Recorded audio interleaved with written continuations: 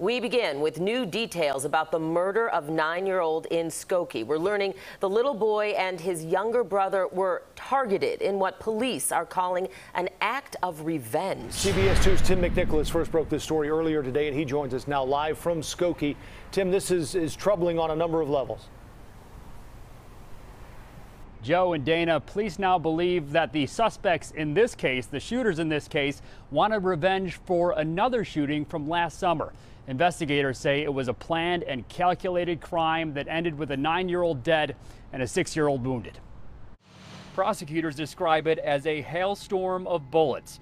35 shots fired into this home in Skokie on May 14th. 9-year-old Jeremiah Ellis suffered 11 gunshot wounds to his body, and his brother was shot in the foot.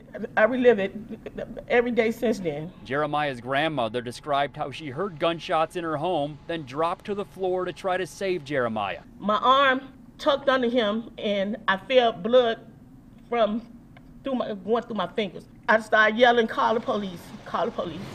Investigators say the shooters are 22-year-old Christian Anderson and 16-year-old Richard Banks. They're also accused of casing the house before the shooting, along with a woman named Tamisha Clark. The family of the children told police that Clark was the girlfriend of a man killed in an expressway shooting in August.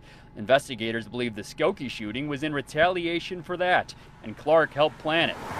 Neither police nor Jeremiah's family would go into further details about why the suspects targeted this house, but the family did say they've been threatened. They knew that we was in that house as a family, and they've been putting threats on our life for the last since August the 23rd.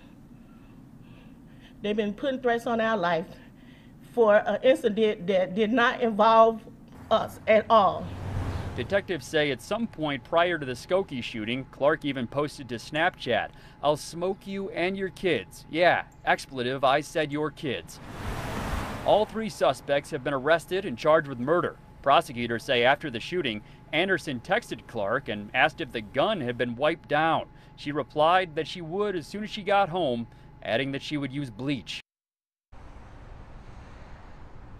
And a relative of those boys told us today that the victim of that expressway shooting is actually related to Jeremiah. And another thing we learned today, one of the suspects accused of killing young Jeremiah was just sentenced in March to 30 days of home confinement and 18 months probation for a separate case. That was an armed robbery.